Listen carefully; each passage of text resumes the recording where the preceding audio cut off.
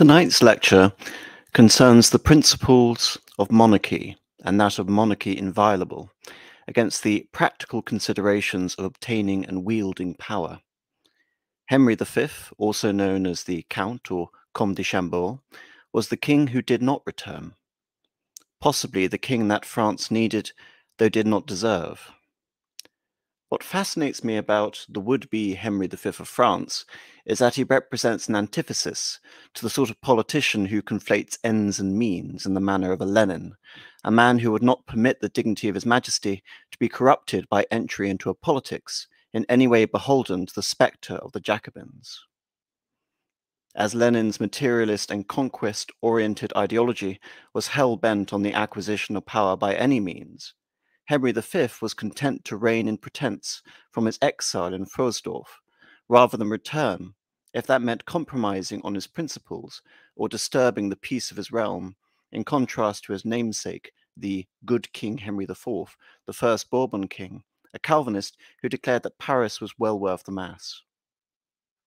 In this vein, Henry V was the 19th century equivalent of a Saint Louis, though dispossessed of the throne, if not his regality. It is for this reason that many of you will have never heard of the Comte de Chambord, the man living in the abstract, the immaterial, the holy and the mystical, an anti-historical personality, unlike Lenin. We remember the men of action who find the crown in the gutter and raise it up with the sword, rather than those who would walk over the crown of filth. France in the 1870s was presented a choice, a God-granted monarchy in the spirit of Saint Louis, or something else, less divisive, less controversial. The French Third Republic endured not out of any positive commitment, like the rapturous Rousseauian optimism that accompanied the First Republic, but simply the Third Republic was the form of government which, in the words of A. Thiers, divides us least. Henri Comte de Chambord, first known as the Duke of Bordeaux, was born under under a very set of particular circumstances as the miracle of the House of Bourbon, or the Dieu donné, the God-given.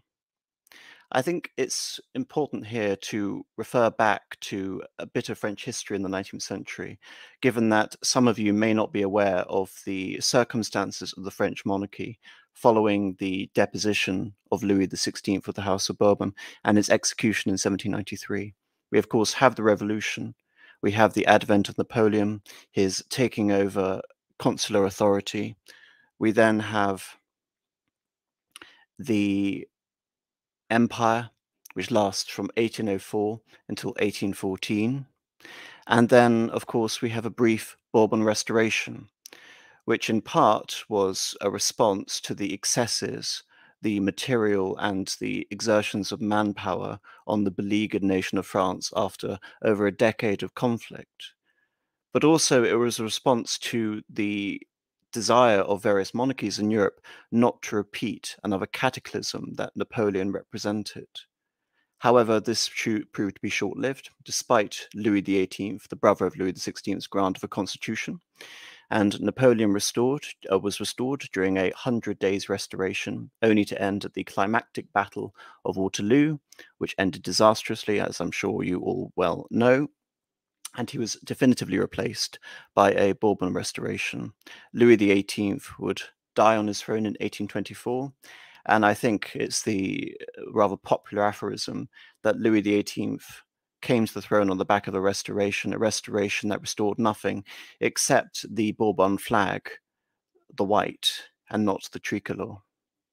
It was really under the reign of his brother, Charles X, that there were serious attempts to roll back the tide of the French Revolution, indeed imbuing the French monarchy with an aspect of sacricity, indeed trying to protect the Holy Mass and bring back clericalism and the Catholic Church as the mainstay in political and social life and spiritual life, indeed, in France. However, underpinning the instability of Charles X's reign wasn't only his attempts to recapture an aspect of the monarchy which had existed before 1789, but there was also a dynastic crisis, and therefore it's essential to understand Henri who would later become the Comte de Chambord within the circumstances of this dynastic crisis for the Bourbon house. Though Charles X had several children, two sons, the Duc de Berry and the older son, Louis Anton, the Duc d'Angoulême, both sons by 1820 had not sired any children. Charles X did not have any male grandsons, so it was assumed that after the death of both the Duc de Berry and the Duc d'Angoulême, that the legitimist House of France would die off, and the member of the House of Orléans, Louis Philippe, would ascend to the throne. Matters were made worse by the fact that in 1820, Charles Ferdinand de Duc de Berry was assassinated by a Bonapartist, one Louis Pierre Louvel. Now, the reason that Henri is called the Dieu donné, the God-given, is because he was born posthumously, nearly 7 months after the death of his father, to one Mary Caroline of Naples. All of a sudden, the legitimate House of Bourbon, the descendants of Louis XIV and Louis XV, now had an heir upon which to pin their hopes. And so you can say that Henry was part of this new cult, this symbolism of the revival of the French monarchy, the child who was born in spite of this act of aggression on the royal house, the murder of the Duc de Berry. Nevertheless, Charles X would not be able to hold on to his throne to see this dynastic miracle come into fore and allow Henry V, the would-be Henry V, to reclaim his rightful throne. In 1830, there was, of course, the July Revolution. Now, this isn't the place to go into the details of it, but nevertheless, it's fair to say that the catalyst for the July Revolution was the response to the ordinances of Saint-Cloud, which were aimed at targeting the press and instituting press censorship, which, it should be pointed out, was a feature of the monarchical systems of Europe post the Karlbad edicts of 1819. But nevertheless, this was enough to convince the population of Paris to topple Charles X, and he willingly abdicated. The question here then was how to maintain the House of Bourbon in power, and all the strategies were predicated around the Duke of Bordeaux, Henry V. Charles X and his unpopular eldest son, the would-be Louis XIX, the Duke of Angoulême, would abdicate in favor of the 10-year-old Henry, who hadn't been stained by any scandal or any political crisis, but also would seemingly be amenable to the Orleanists. The compromise was that Louis Philippe, the son of Philippe Égalité, the Duke of Orléans, who had stabbed his cousin Louis XVI in the back and supported his execution during the French Revolution, he would act as regent, lieutenant general of the king, and allow Henry V to achieve, after achieving his majority, to become King of France, ostensibly in a few years' time, thus giving Louis Philippe around a decade in power. Instead, the National Assembly of France weren't interested in this compromise and declared Louis Philippe as king, and Henry, at the age of 10, began his long period in exile. It's really at this point, with the July Revolution, that we have the creation of these two dynastic political camps. We already have Bonapartist, of course, from Bonaparte assuming the imperial dignity between 1804 and 1814-1815, but now we have the further division into the Orleanist dynasties and the Legitimist dynasties. Where do the Orleans come from? Well, of course, the title Duc d'Orléans, but it's more than that. They were descended from the original Duc d'Orléans, who was the younger brother of Louis XIV. So they are not descended from Louis XIV. They are in fact descended from Louis XIII, but both are descended from Henry IV, and both are still members of the House of Bourbon. The legitimists, of what they would call the supporters of the would-be Henry V, the Comte de Chambord, were supporters of the senior House of Bourbon, whilst the Orleanists supported Louis Philippe. Now, why did Louis Philippe become king, only being a distant cousin of the mainline royal family? Well, in the scheme of French history, of course, the succession operates by a system of Salic law, which was implemented in the early 14th century, where only males of the male line may inherit the throne. What a Prince du Sang or Prince of the Blood represents in the system is basically a reserve or a contingency family, someone to inherit the throne from a distant branch of the royal dynasty, the descendants of the House of Capet, should the mainline dynasty fail. This happens when the first Capetian branch of the dynasty fails with the death of the sons of Philip IV. In the beginning of the 14th century. Then we have the end of the Valois dynasty, during a cataclysm of the French monarchy, the wars of religion in the late 16th century. And now we're entering into a new phase where the Bourbons came to power as these Prince du Sang. Now they are facing opposition with a new branch of the Prince du Sang, which represent themselves in the House of Orleans. But it's more than that. As King Henry IV, the first Bourbon, was a Calvinist and thereby represented some sort of ideological opposition to the Valois monarchy, who were, of course, Catholic. The Orleanists were tainted by their association to the French Revolution. Not only was the Duc d'Orléans, who later called himself Philippe Égalité during the French Revolution, a supporter of the French Revolution against Louis XVI, but he was a radical Jacobin and supported the execution of his cousin Louis XVI.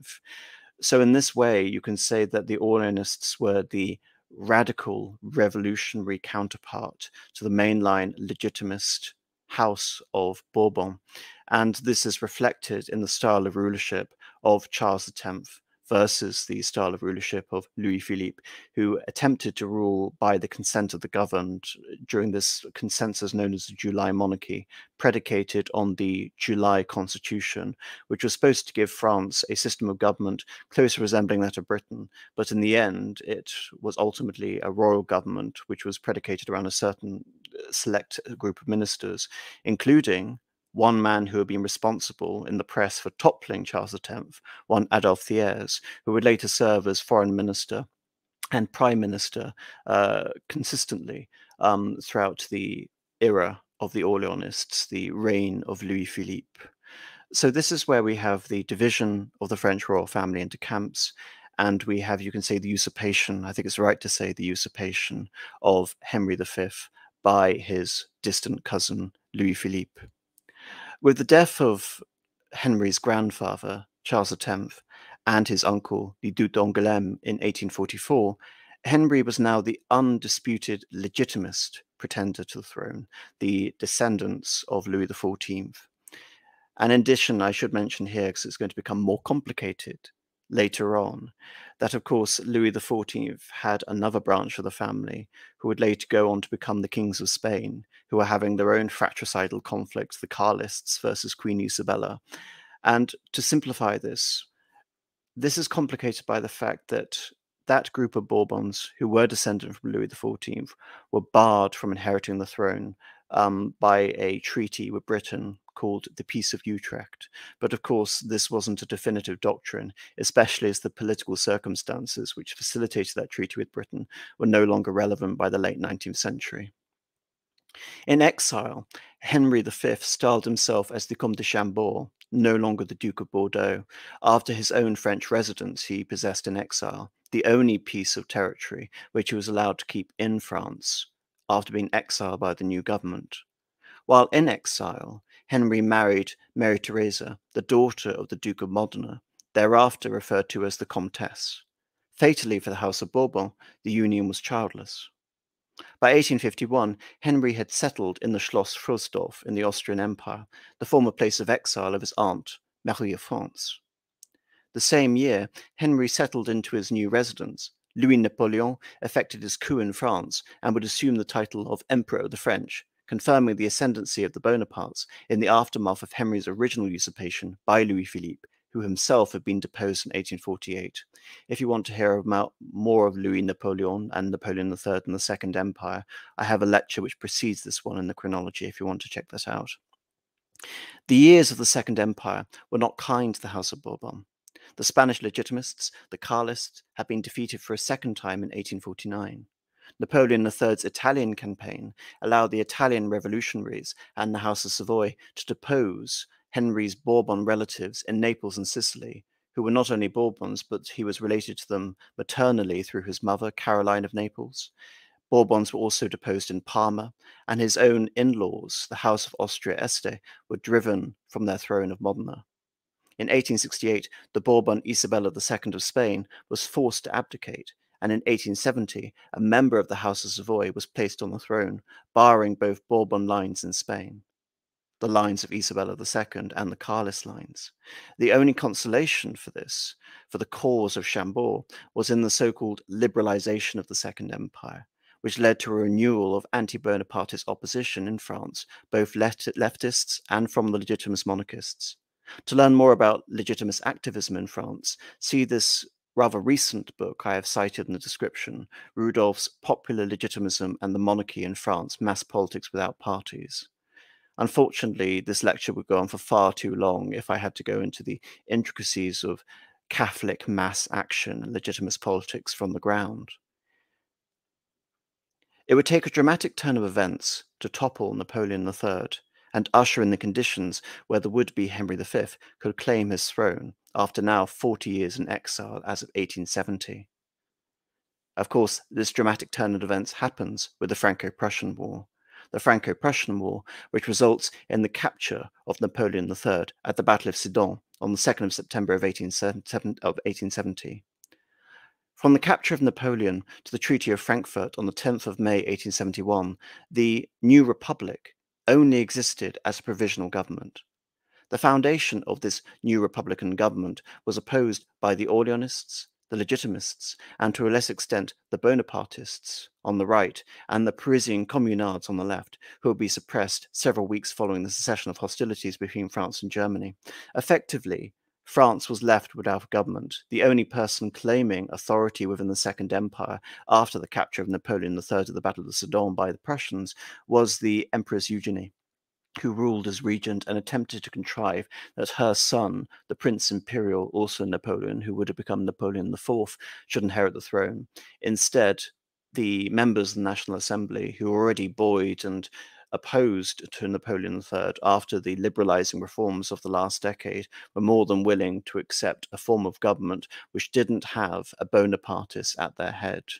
And of course, amidst all of this, there was this radical proto-communist uprising which takes control of Paris, which is the enemy of virtually all mainstream Republicans, monarchists, and indeed the German army, who was waging war on France at this time. The chief of this new provisional government was Adolphe Thiers, remember him? The journalist who was responsible in part for the overthrow of Charles X, the Comte de Chambord's grandfather, who was a prominent minister during the July monarchy as prime minister and foreign minister. He was also a bitter opponent of Napoleon III and of the Second Empire. Under the Adolphe Thiers government, the Third Republic, what would soon become the Third Republic, had sufficient authority to repress the Paris Commune and negotiate with the Germans. Indeed, the German Empire had just been declared in the Hall of Mirrors in the Palace of Versailles, a bitter humiliation for the French.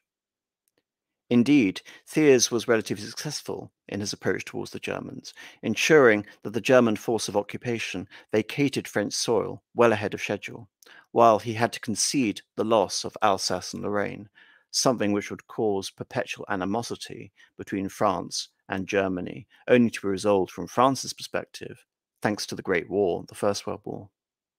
The power behind the government, however, was Patrice de MacMahon, Duke of Magenta, and the most prominent Marshal of France under Napoleon III. After his military disgrace during the Franco-Prussian War and the Battle of Sedan, over which he presided, MacMahon restored his prestige as the symbol of law and order following his victory over the Communards. And in the pursuit of order, he favored monarchy in principle over republic. He is quoted as saying that every fiber of my being is legitimist. The notion that this French Republic would be any more enduring was damned by historical precedent. Both the First and Second French Republics made way for dictatorship and a return to monarchy. Thiers' position as the Third Republic's first president seemed as tentative as Louis-Eugène Cavaignac's position as chief executive of France's Second Republic, acting head of state during an interregnum, the transition from one royal dynasty to the next. It was simply a matter of which dynasty would replace the Bonapartes, Orleanist or Bourbon. This damning precedent was confirmed also on the international stage. Queen Isabella II of Spain had been deposed and replaced by a regency that elected Amadeo, a younger son of the King of Italy, as the new King of Spain. A brief Spanish republic was overturned by the restoration of Alfonso XII, son of Isabella II, whose claim was contested by Charles VII, the Carlist or Spanish legitimist claim to the throne. Both Alfonso XII and Charles VII were members of the House of Bourbon, and not only related to the Comte de Chambord, but were his possible successors to the legitimist pretense of the King of France. With the restoration of the monarchy in Spain, albeit with Carlist opposition, France was the only republic in Europe, bar Switzerland. And I don't need to go into the fact that Switzerland has always been a republic throughout its history, something going back to the 15th century. Indeed, the situation in Switzerland is not in any way applicable to the situation in France. One would think that in the context of monarchical Europe, whose sovereigns lay under a revolutionary sword of Damocles, look at the revolutions of 1830 and 1848, the continuation and even success of a French republic would represent an existential threat to those monarchies. But Otto von Bismarck, the German chancellor, who bore at least indirect responsibility for the creation of the French Republic, was determined to maintain it, surrendering the principle of European monarchy for the nationalistic principle of Deutschland über alles. The fact that Bismarck opposed a monarchical restoration should figure prominently in one's understanding of the 1870s geopolitical landscape. Bismarck, upon becoming Prussia's minister-president in 1862, inherited the vestiges of Metternich's Franco-Austrian-centric European system, broke it, and remade it in his own image to the service of Prussia at the head of this new German empire or Kaiserreich. As representative of the Reich, Bismarck presented himself as the honest broker of the continent, while ever determined to prevent coalitions at the behest of France to reclaim Alsace and Lorraine. Bismarck needed a France that was divided, weak, and isolated, conditions he believed satisfied by a republic, and a dissolving or dissipating republic at that. Moreover, Bismarck was not solely concerned with France as much with any international movement that could subvert the German political and social system from within. Socialists, or the Red International, represent one source of subversion of the Kaiserreich, as indeed Catholics, or the Black International, represent another. In 1870, the Pope had lost his temporal possession of the Papal States to the Kingdom of Italy, the knock-on effect of the recall of French troops protecting the Pope during the Franco-Prussian War.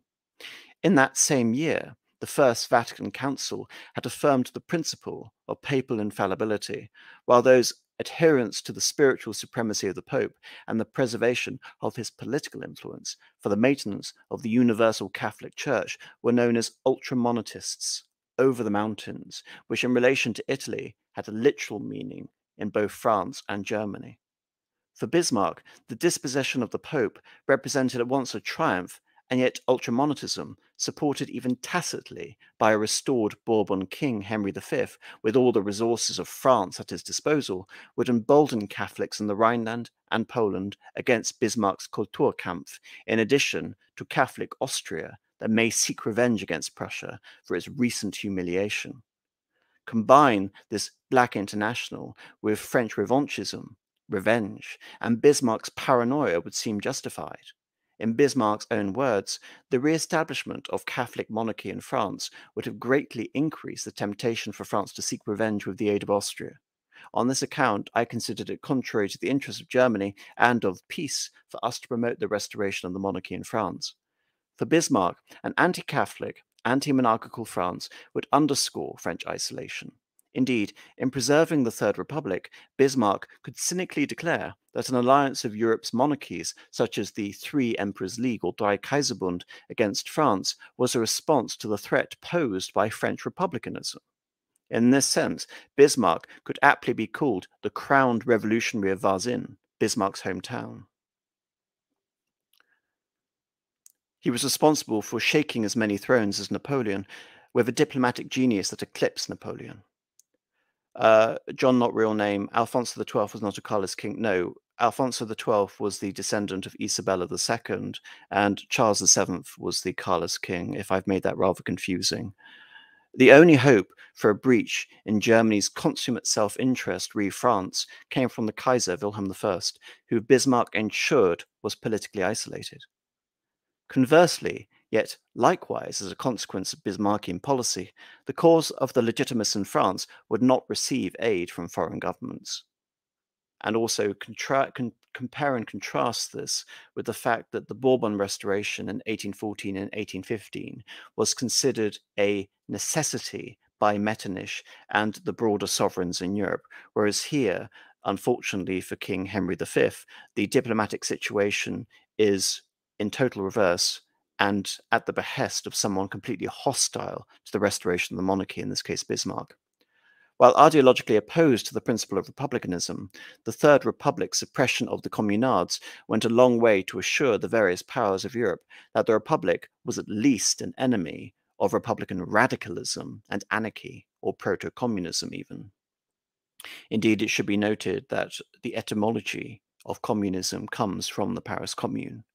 Spain, while not in a position to exert any major influence abroad, was concerned that a legitimist on the throne of France would embolden and even support the Carlists. Italy, as a secular monarchy responsible for toppling the Bourbons in Naples, Parma, Sicily, ending the Papal States, was an enemy of the Legitimists and a friend to Prussia. Indeed, it was an enemy to the Ultramonarchists. Russia had been stung by 20 years of French hostility as a result of Napoleon III's foreign policy, and indeed Napoleon III's attempts to subvert the population of Poland into rebellion against Tsar Alexander II.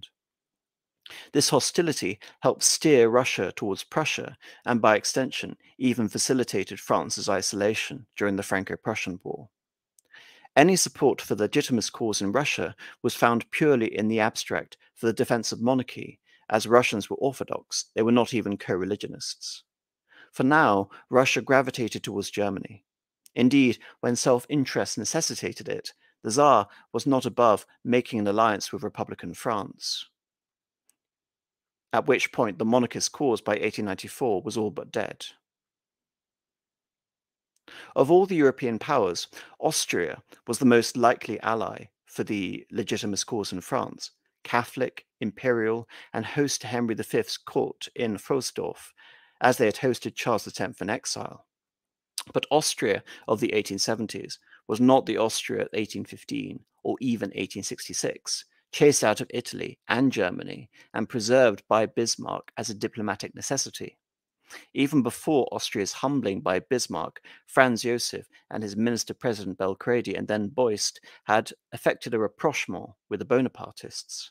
In short, Austrian foreign policy was determined by practical and not legitimist considerations before 1870, and a weaker Austria after 1870 could not afford the luxury of foreign intrigue at the expense of its essentially captor and ally, the Kaiserreich Germany. This did not prevent French legitimists from appealing to foreign heads of state. Adolphe Thiers, though not a monarchist, understood the expediency of leaning on aristocrats and civil officials of the Second Empire to serve in the Republic's foreign service. However, this came with the possibility of anti-republican subversion, as was the case with the Vicomte de Gontaut-Biron, the ambassador to Germany. Biron befriended the Kaiser and the Kaiserin Augusta, and made a profound impression on one Count Harry von Arnim, the German ambassador to France. Monarchy would be the guarantee against a more potent and radical republicanism that could at any point overcome Thiers and reignite the cinders of the Commune. Byron impressed on Russia's Gorchakov point. Sorry, so just mentioning my tangential point about the Communist Manifesto. Sorry, what I meant to say is that Karl Marx viewed the communards as in some way representing aspects of communism, so rather than the etymology coming from it. Sorry to confuse that, but I really want to get the point on French legitimism and not this tangential point. Thank you. Biron impressed on Russia's Gorchakov, the Chancellor and Foreign Minister, the same point. Arnim was so enamored with the idea of a French restoration that he openly contradicted Bismarck's position on France and appealed to the Kaiser over the head of the Chancellor. Bismarck had to compel the Kaiser to drop the scheme, reminding him of the possibility of a Napoleon-style coalition of all of Germany's neighbours against France, and that the Comte de Chambord's clerical Catholicism outweighed any benefit of a fraternity of sovereigns. Arnim, a man that was once considered a possible successor to Bismarck as the Chancellor, was arrested by Bismarck in 1874. If nothing else, this draconian measure taken against a German diplomat by the Chancellor should underline Bismarck's total opposition to the restoration of the Comte de Chambord. The restoration would have to be effected from within France. With Napoleon III disgraced and in exile, the Bonapartist cause was in tatters. The Legitimist cause, on the other hand, was stronger in 1870 and 1871 than at any time since the deposition of Charles X in 1830. In 1871, an overwhelmingly royalist assembly overturned a Second Empire-era ban on non-Bonaparte royals residing in France against the wishes of the President Adolphe Thiers.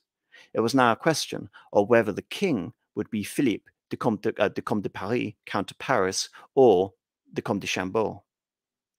Then, on the 5th of July 1871, the would-be Henry V did something extraordinary and dismaying to a large segment of his supporters. He issued a proclamation that read thus: Frenchmen, I am ready to do anything to aid my country in rising from its ruins, of course referring to the Franco-Prussian War and the Communards, and in reassuming its rank in the world. The only sacrifice which I am not prepared to make is that of my honor. I am not prepared to make is that of my honor. I am and wish to be in harmony with the time in which I live. I pay a sincere homage to its greatness of every kind. And whatever may have been the color of the flag under which our soldiers marched, I have admired their heroism and rendered thanks to God for all their bravery, has added to the treasure of the glories of France. Between you and me, there must exist no misunderstanding or suppressed thought. No, I will not be silent because ignorant or credulous people have spoken of privileges of absolutism, of intolerance, and I know not what besides of tithes, of feudal rights, phantoms which the most audacious bad faith seek to conjure up before your eyes. I will not allow the standard of Henry IV, of Francis I, and of Joan of Arc to be torn from my handle. It is with that flag that our national unity was made.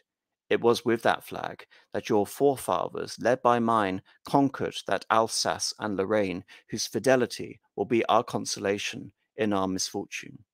Frenchmen, Henry V cannot abandon the white flag. With this, Henry V was trying to directly capture or recapture the spirit of the original restoration from 1814, 1815 to 1830, expressly linking the result of the early conquests of Louis XIV and consolidation of Louis XV with the white flag, and that the natural boundaries of France, the current geography of France, was the creation of the Bourbon monarchy under the white flag.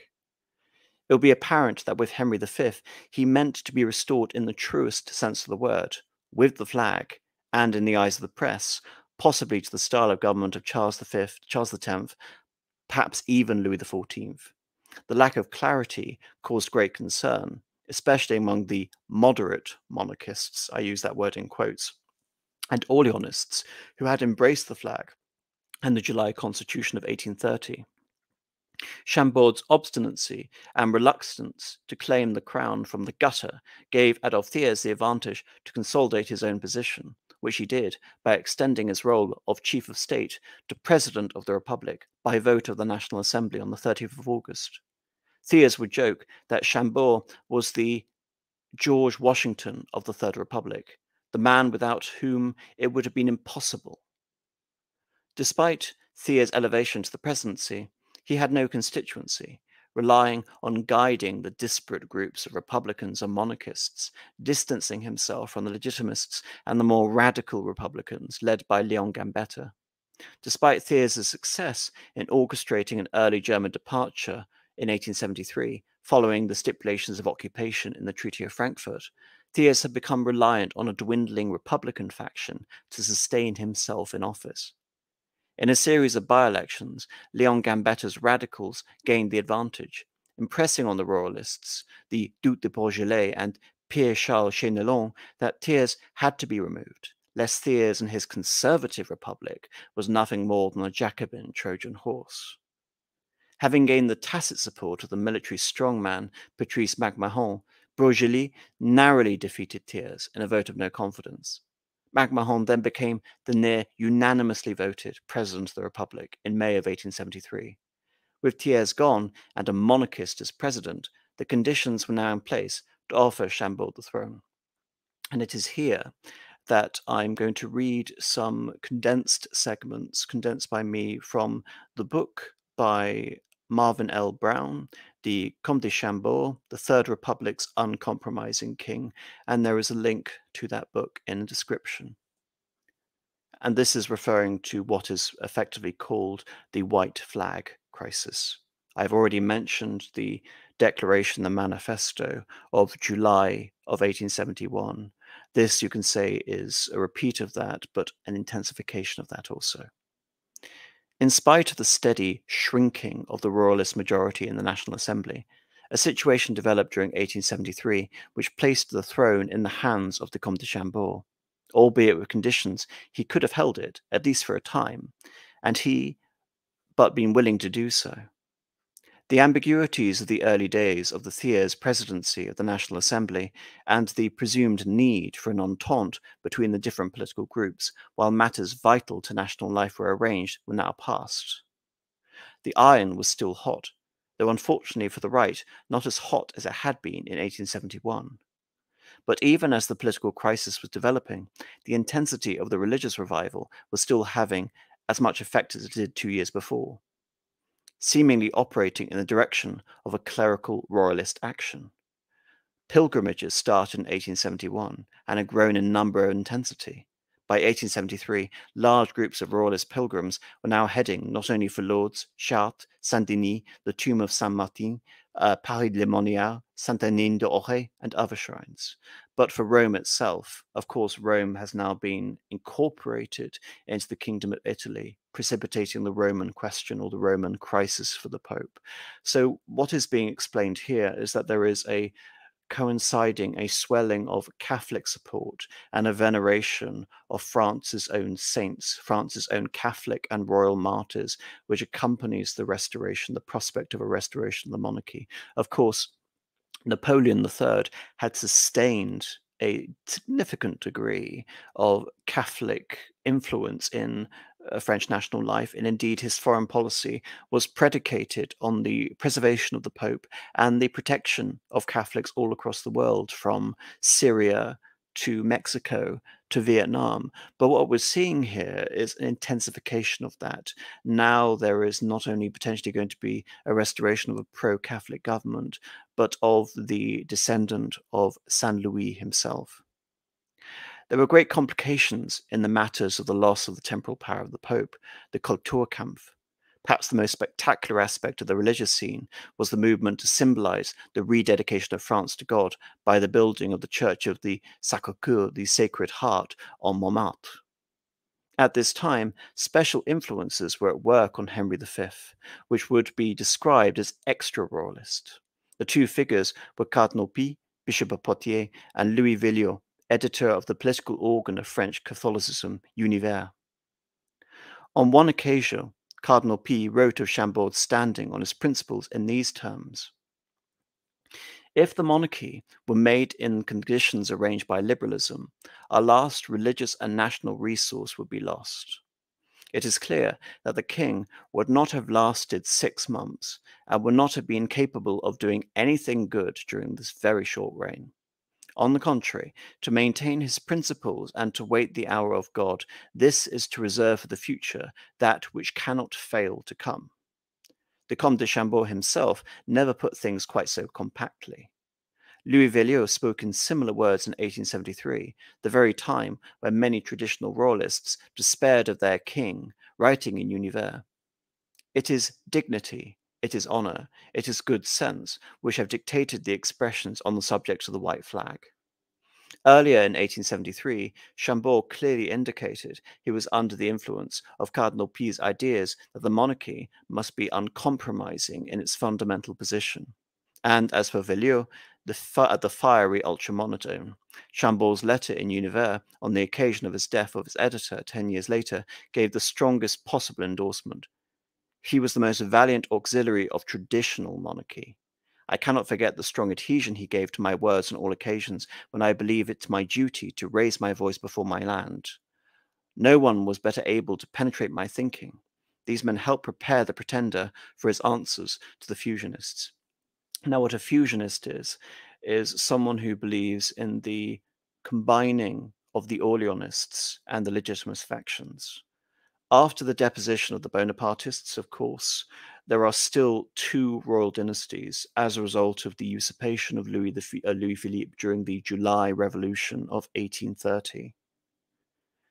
Now, fusionism does not simply mean the Orleanists and the Legitimists agreeing on a single candidate. It's more than that. It implies some sort of political compromise.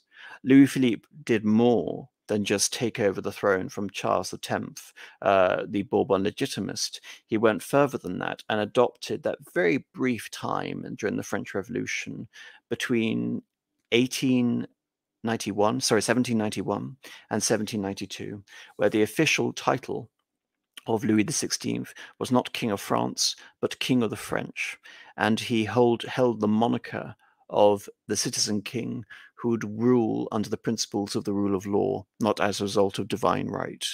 It is to that legacy, that brief legacy, which the Orleanists and Louis Philippe, this idea of a constitutional monarchy, and I do mean constitution in the purest sense, as in a monarchy derived by the constitution, not by God, which the Orleanists held to.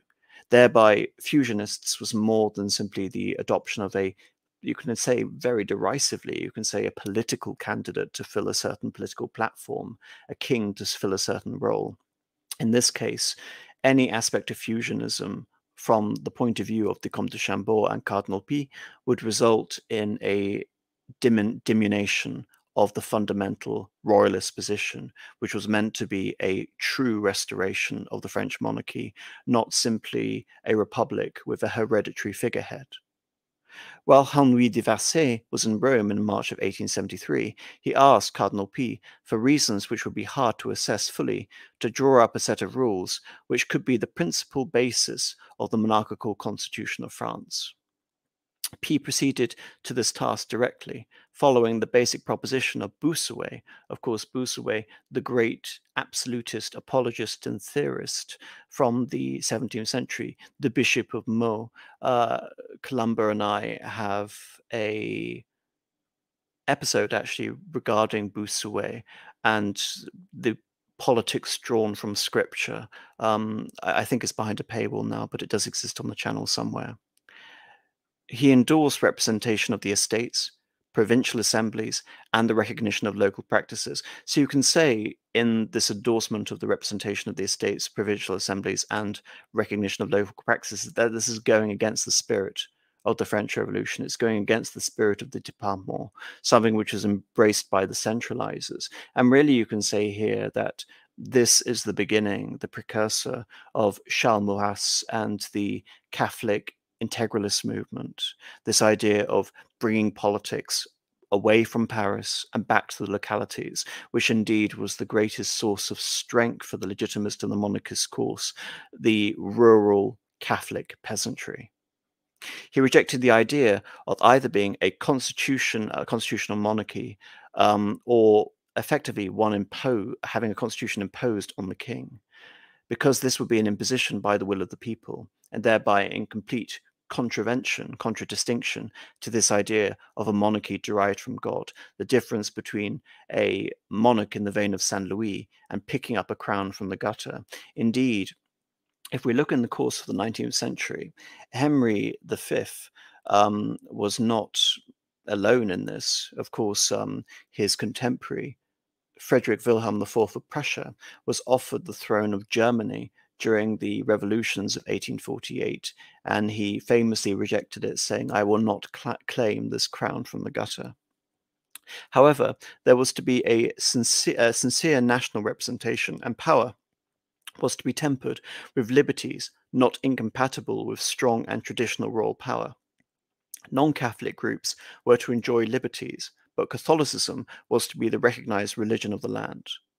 Perhaps in response to the bourgeois fear that he would not govern strongly enough, P counseled Henri, in the words of Bossuet, gouverner hardiment, which basically means rule boldly.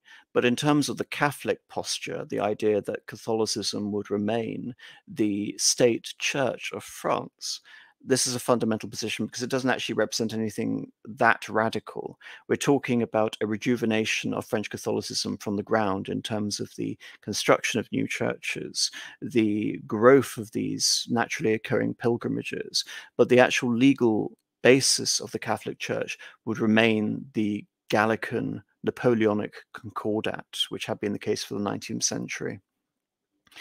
It's possible to see that, I think this is very unlikely, that if Henry V had more support, he may have even chipped away at these precious for the French monarchy aspects of Gallicanism and adopted a political and spiritual posture, indeed referring to the appointments of bishops in France, which is the principle which Gallicanism is predicated on, the idea that it is the monarch of France who enjoys this special privilege over all other monarchs, and that the Church of France enjoys some dependence and indeed the political and spiritual control of the king. Here you can say that if Henry V got his way, in the vein of a modern Saint Louis, he would actually want to continue with these ultra-monarchist veins and give more power to the Pope, who at this point was Pius IX, recently chased from Rome. The statement of principles enunciated by Cardinal P must have made a deep impression on the Comte de Chambord, certainly confirming his outlook, if not carrying it even further.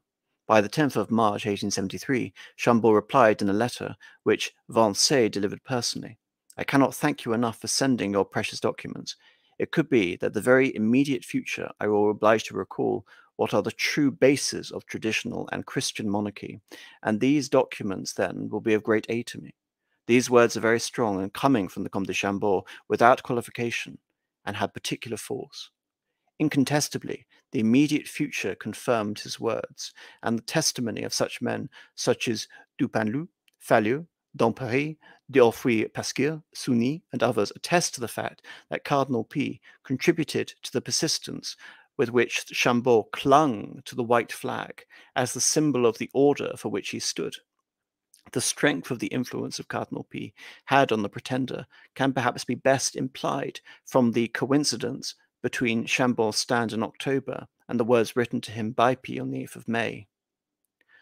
"I can fully assure Monseigneur Chambord that his acts, as well as his sentiments, are fully appreciated by all those who direct the Mother Church, mistress of all the others, and that none in its desires transactions which could bring a return, but which infallibly and promptly could compromise a restored reign.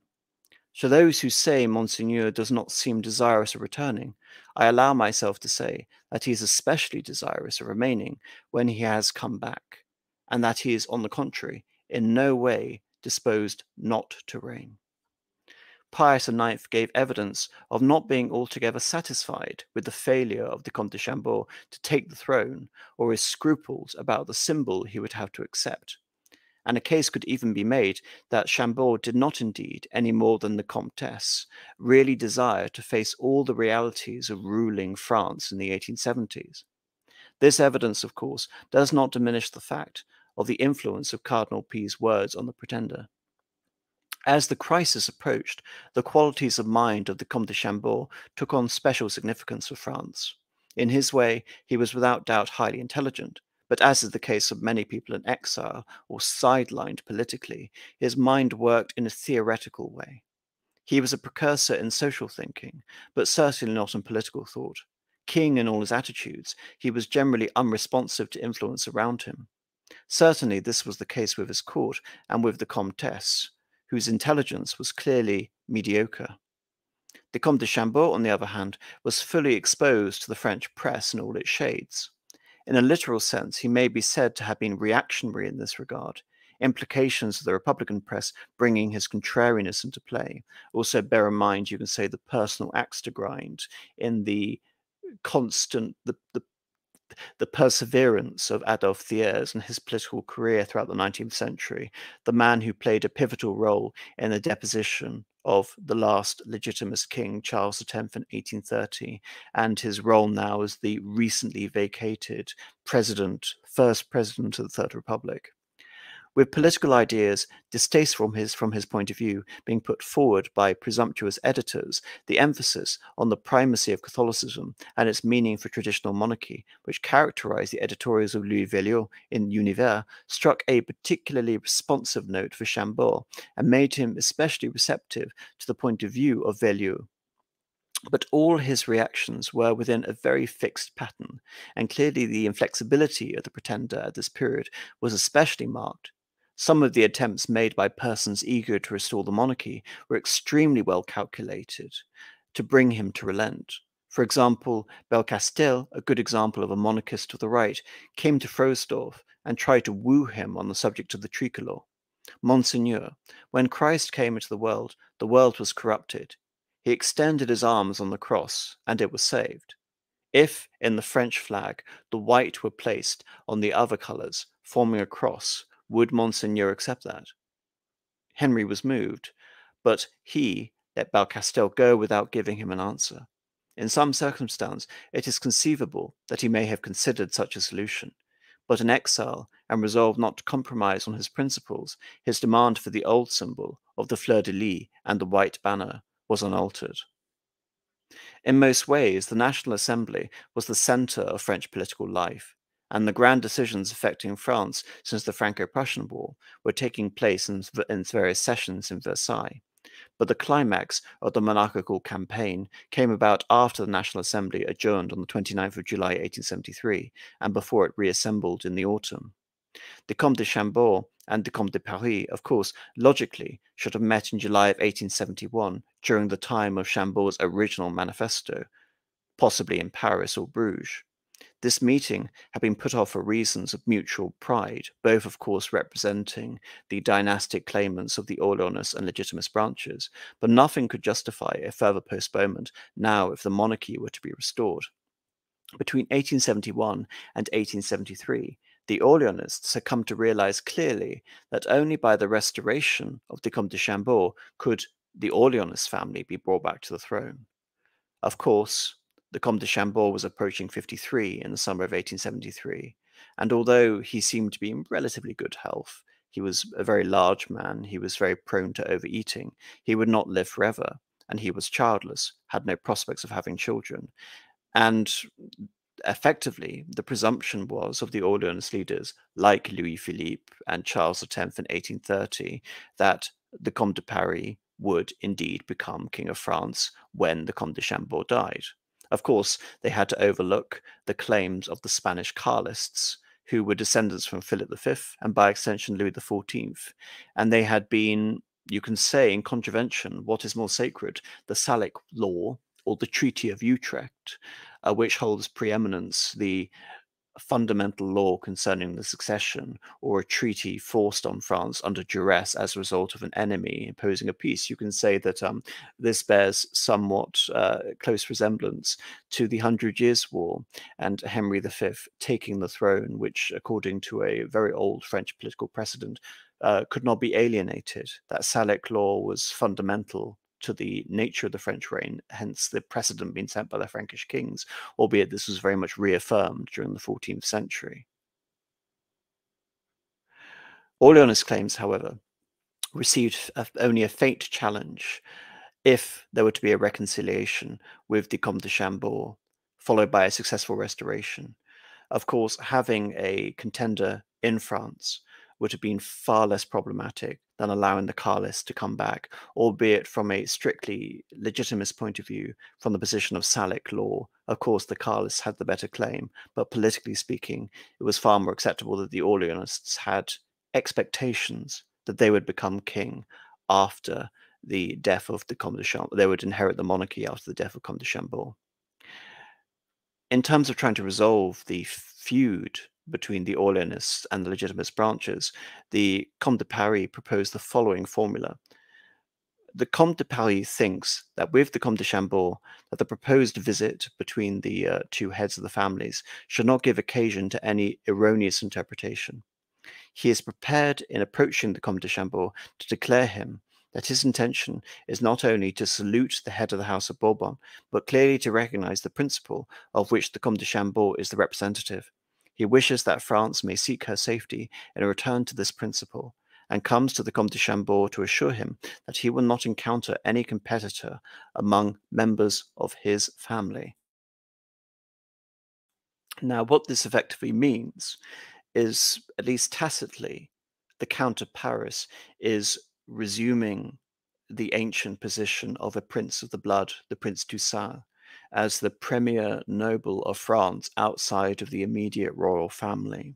And he is acknowledging the head of the House of Bourbon as his rightful sovereign, which would be a return to the situation we saw really before the French Revolution, because of course Philippe Egalité and his treason. According to the papers of one Fertmoul, the Comte de Paris declared to Vincennes, "My grandfather broke the link. I have come to renew the chain of tradition," if the evidence here of him returning to this idea of the premier noble of France, the Prince du Sang, on a more traditionalist line was more in evidence here. But in spite of the warmth and the inquiries of the Comte de Chambord about members of the Orléans family, the discussions did not pass beyond the re-establishing of proper family relationship to more practical matters. Assuming the sincerity of the princes making the pilgrimage to Frostorf, of course Frostorf still being the exiled court of the Comte de Chambord, the press in France now begin to give the impression of such a fusion between Orleanists and legitimist ideas, not simply a reconciliation of the houses, and the many conservatives working for a united conservative action to bring a restoration satisfactory to all royalist elements were contributing to this impression. Yet after this episode and the death of Chambord, Vincennes wrote, "Monseigneur did not like this word, as it implied, as I have tried to illustrate, a fusion of political doctrines. Reconciliation, on the other hand, was the proper term for what he had demanded." These two words explained in large part the misunderstanding which developed in France at the end of the summer of 1873. In spite of the fact that no real understanding existed either among the politicians or among the princes, an air of expectancy in France spread among the population as a whole. Attitudes varying from resignation to buoyant enthusiasm seemed to prevail over those of real opposition to the restoration on some basis. The conservatives, but presumed objective observer for the London Rothschilds, attested to the tremendous interest on the part of all classes of society to the trip of the Comte de Paris to the royal, effectively the royal court in exile at Frostorf. One journalist of the Orleanist Le Soleil, before then it was the Journal of Paris, went to Frostorf and said effectively that Chambord was now the sole representative of hereditary monarchy. It would almost be worth betting that a monarchy will be re-established now in a single night, and this with a majority of 250 in the National Assembly, he reported on the 8th of August. Shopkeepers were solidly for now the restoration of Henry V. The Rothschild informant thought because he represented security to them. Although in late October this observer noted mass meetings of radicals and the Prince Napoleon holding out support to Thiers in opposition to royalism, as late as the 20th of October he insisted, "Everybody in Paris and the provinces is prepared for a monarchy." Parisians viewed the return of a king calmly, almost with indifference, as if it were the most normal thing to happen. Favorable omens were seen by the superstitious, and the Parisians noted the fleur-de-lis in the arms of the city of Paris, and an anagram, which was printed in no less sophisticated journal than the Figaro, about the significance of the year 1873. This particular anagram, numbering the letters of the alphabet successively and giving face value to Roman numerals, added 1814, the year of the Restoration, the total value of the numbers of Henry V, and got 1873, while adding the value of A. Thiers to 1793, likewise reached 1873. During the last summer of 1873, the pen of the Comte de Chambord was busy, and the messages he wrote were along his usual lines. One letter, however, could be presented in a liberal light, and appearing broadly as it did in late September, considerably lifted the hopes of these fusionists. Radicals, showing signs of desperation in 1873, were very zealous in their propaganda, much of which was lurid and did violence to the truth. Propaganda collected by the police claimed that all the abuses of the Ancien Regime would appear with the restoration of Henry V and the white flag.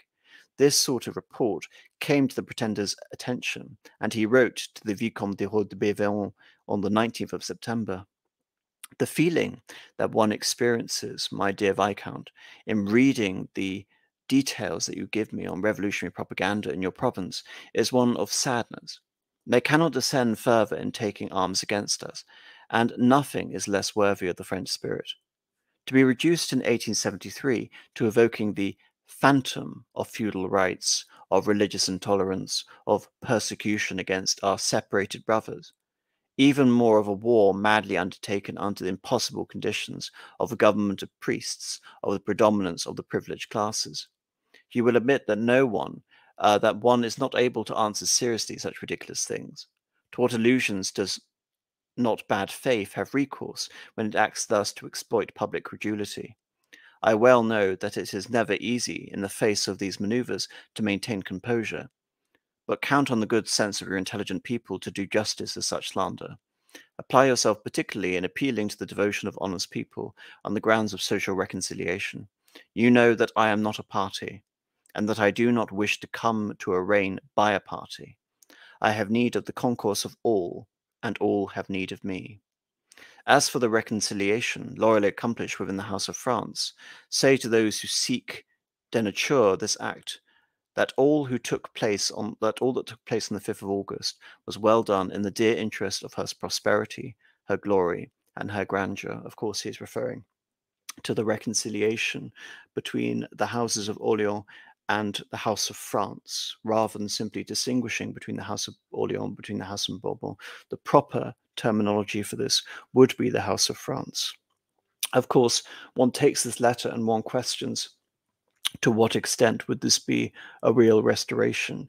Not, of course, a restoration to feudalism, but obviously something more modern, based on vague principles that have been set out by Cardinal P regarding the representation of local rights and a pivotal position for the Catholic Church. Indeed, a monarchy that is active but is tempered by local concerns and by the estates. So it is at once traditional, and yet he is expressly rejecting the letter of a restoration, which would entail the direct restoration of the rights, properties, manners that existed before 1789.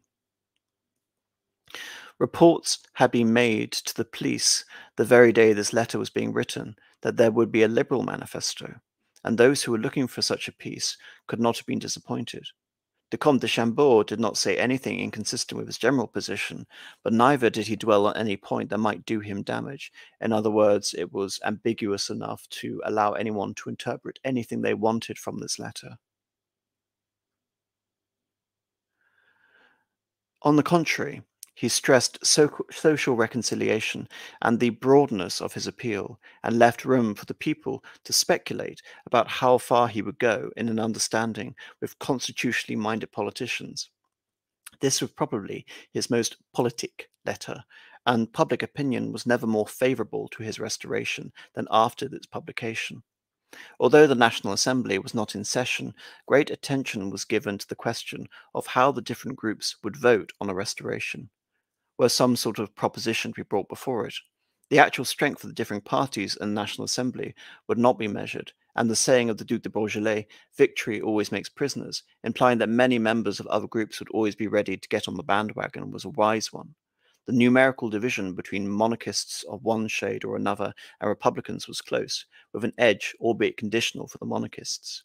The right, or Legitimists, or the Chevaulegers, numbered about 80. The moderate right, which was close to the Comte de Chambord, but would not follow him blindly, had about 100 members. The centre-right, or the Orleanists, now seemed reconciled, but expecting certain terms, were in the vicinity of 120.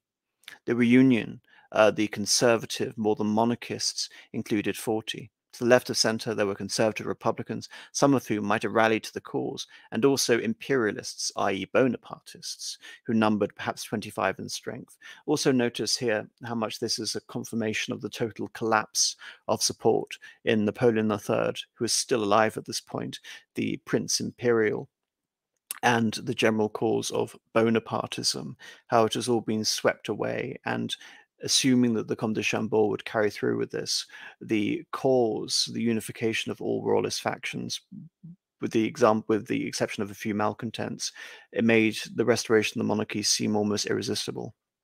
The general feeling of the royalists was that their additional and perhaps decisive force was going to have to come not from more conservatives among the centre-left. Not only was the tricolour a sine qua non for the Orleanists, it was especially indispensable if any support from these other groups to the left, i.e. Republicans, moderate Republicans, was to be found for any proposition for the restoration of the monarchy. Therefore, partly because of this situation, heightened importance was attached to the question of the flag. In many ways, the white flag question was artificial. In the 12th century, the French kings had the oriflamme banner, and in fighting around Gisors in 1188, a red cross had been carried in spite of the early appearance of the fleur-de-lis. Just a note on the Red Cross. It may be apocryphal, but there's a famous story of when King Philip II of France and Richard the Lionheart went on crusade. The King of France opted, I believe, and maybe slightly sort of confusing this, to take a white cross with a red background. And of course, Richard the Lionheart taking the cross of St. George, the red cross with a white background, which later became the national flag of England, as opposed to the three lions, which represented the royal banner of England. So in this case, you can say the cross represented the symbol of France, and there are many cross motifs in royalist vexillology, as indeed with the original oriflamme, before we see the definitive appearance of the fleur-de-lis. And of course, even before that, we go back to the Carolingian symbol, in which the symbol of the Franks and later the Holy Roman Empire was, of course, the eagle. In the period from Henry IV through to Louis XIV, the different kings had personal banners, and all through the Cornette Blanche appeared at an early date. The panache of Henry IV is said to have been black. The cocardes appeared after 1697, and some of these were blue, white, and red, referred to as the colours of the king, even during the old regime. In the strict sense of the word, however, the tricolour flag came on the scene in 1789, there having been no national flag, properly speaking, before this time. Indeed, the origin of the flag was actually suggested by Lafayette as the combination of the royal white with the Parisian colours, which, it should be noted, I believe, if I remember correctly, are the colours of Saint-Denis, blue and red. So it is possible, if one ignores the French Revolution, to recontextualize the tricolour from a thoroughly traditionalist standpoint. Indeed, I find looking at the actual sort of symbolic origins of the tricolour, it is rather remarkable that the Republicans could claim it with such zealous ferocity. One account has it that the 18th century, there were as many as 1,000 different flags, 141 of which were white, the rest being of other colours.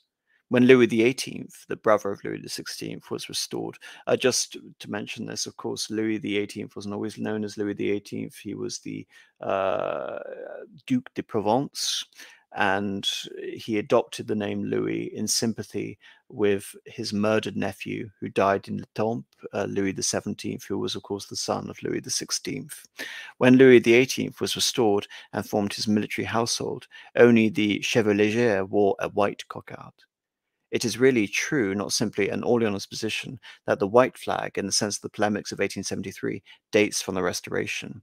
Indeed, when the Restoration happened, the white flag was not the white flag with the golden fleur-de-lis, it was simply a white flag. Yet it was the flag of France from 1814 through 1813.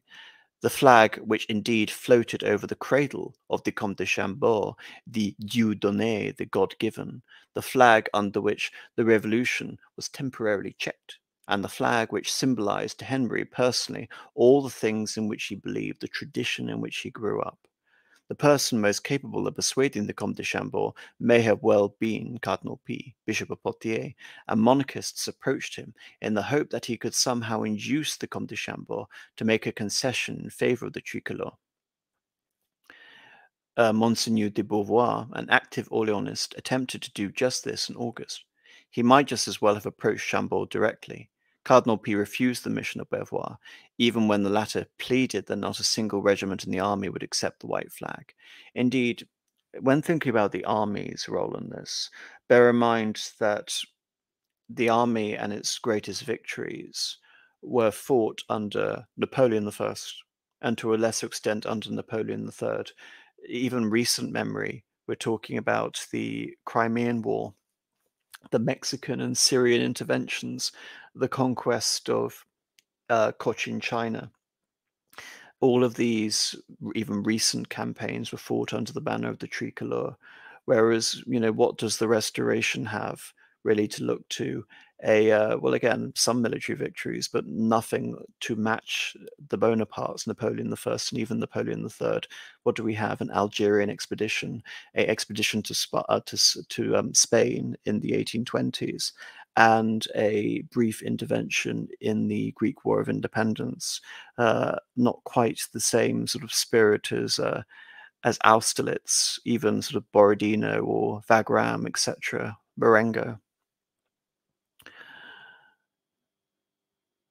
To this kind of answer, the approach was, if God wants to serve France, he will inspire her to better dispositions. If not, she will perish, victim of stupid antipathies.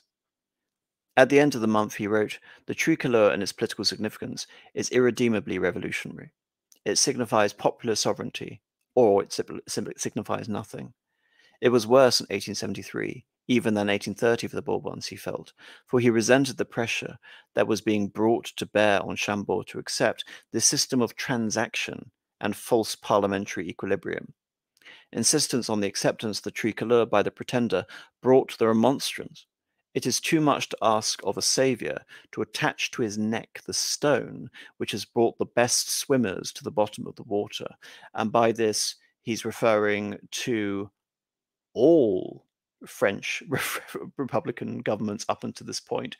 He's referring to Napoleon I, he's referring to Louis Philippe, and he's referring to Napoleon III, all of their careers ended in failure. As long as the Bishop of Poitiers felt this way, there was little hope of concession on the part of Chambord. And just one point before I remember it, only one monarch of France died as a monarch of France in the entirety of the 19th century, and that was Louis XVIII, who of course had embraced the white flag. The Comte de Chambord was ultra-Catholic, but he was not ultra-monotone in the strictest sense of the word. Had the papacy taken a stand similar to that of Dupanloup, the Bishop of Orleans, the situation would have become still more complex. The Pope was, of course, generally sympathetic with Chambord. His attitude is summed up in the words to a Frenchman in Rome in 1873, say to Henri that what he has said is well said, and what he has done is well done. Pius IX had been exiled from Rome, of course, in several times. He'd been exiled twice, one in 1846 and, of course, from 1870. And he, of course, had returned. Thanks to Napoleon III's intervention, he was still Louis Napoleon, the President of France, of course, under the escort of the tricolor. The Pope therefore wished Chambord would accept the tricolor. In spite of this desire, however, he took no active steps to counsel the pretender in one direction or another on the matter. It is dangerous to put words of any kind into the mouths of other people, yet one wit who lived in the Vatican allowed the monarchist Gémeaux de Barret to hear a phrase befitting the attitude of the pontiff, and all this for a napkin. No doubt he was more accurately quoted as saying in October, words intended for Chambord's ear, the colour of a flag is not of great importance. It is what it was with the tricolor that the French restored me, i.e. the Pope in Rome. You see that with this flag one is able to do good things, but the Comte de Chambord does not want to believe me. Surely Pius IX must have felt exasperation with Henry V for not accepting on the grounds that were basically religious, a symbol to which he himself felt indebted. Indeed, when we're talking about this idea of the personal indebtedness of the papacy to the tricolor, bear in mind that I can't remember exactly which pope it was. May have been Pius VIII, or Gregory. Again, I forget. I do apologize. Tacitly accepted the Orleans monarchy, and of course was very supportive of Louis Napoleon, later Napoleon III of the Second French Empire. So the papacy were willing to be pragmatic in terms of the adopting of a certain flag, so long as one was generally well disposed to the Catholic Church, to the extent that Napoleon III was, allowing for the restoration of Pope Pius IX, and of course, maintaining him in his position in Rome up until the disaster from the point of view of the papacy with the Franco-Prussian War. With regard to principles on the flag, the Comte de Fallot observed, "It is a vicious circle. The prince believes he is not able to yield with dignity until he is recalled to France. However, he will never be recalled until he has yielded, or at least given in some form of guarantee that having returned he will not raise up a conflict with the entire nation." To try and extricate themselves from the situation, monarchists, both of the National Assembly, the Commission of Permanence, and those quite outside any official capacity, redoubled their efforts to try to find some formula. Again, just bear in mind in terms of this concept of monarchy, if he believed, the Comte de Chambord, that he was returning to France under conditions, that he was not being recalled to implement the monarchy as he saw fit, he would believe that a monarchy with conditions, conditions which weren't pronounced by him, would be a monarchy by the mob, a monarchy determined by the popular will. It should be noted that we're not talking about absolute monarchy. We're talking about a monarchy which is not divine right necessarily in the way that we look at Louis XIV and absolutism, but it is monarchy from above. It is the vice regency of Christ, as opposed to a democratic monarchy, as that espoused by the citizen king Louis Philippe. And that is the fundamental distinction which matters here for Henry V, and why he has adopted the white flag as, you can say, this a litmus test of whether the French will accept him as a king. And of course, it is then the prerogative of the king, in the tradition of medieval kingship, to stand and issue a coronation declaration or make a grant as king.